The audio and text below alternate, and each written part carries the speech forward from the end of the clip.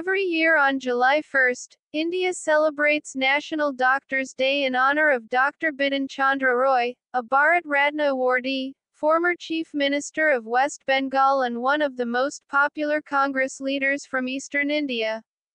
The first elected Chief Minister of West Bengal was crucial in the establishment of medical institutions like Jadavpur TB Hospital, Chittaranjan Seva Sadan, Kamala Nehru Memorial Hospital, Victoria Institution College Chittaranjan Cancer Hospital and the Chittaranjan Seva Sadan for women and children. Dr. B.C. Roy was born on 1 July in the year 1882 and died on the same date in the year 1962, at the age of 80 years.